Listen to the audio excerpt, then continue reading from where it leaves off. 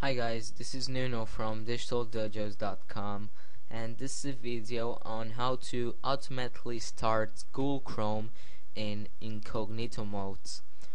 I've made a video, my previous video, on how to make Firefox automatically start on private mode or private browsing mode. So this is the version on Google Chrome.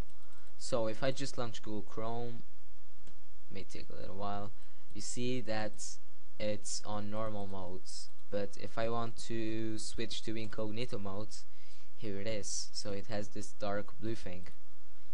If you want to automatically start on incognito mode, right click your Google Chrome shortcut, go to properties, and on target change it to dash, put dash space dash incognito.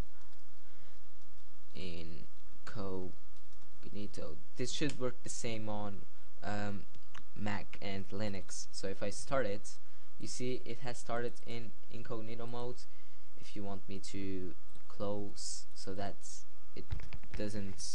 it's not fake, so as you see, no processes. If I just open it, as you see, incognito mode. So here you go. So this is the incognito mode. So whenever you start Google Chrome, it will start on incognito mode as you see in here.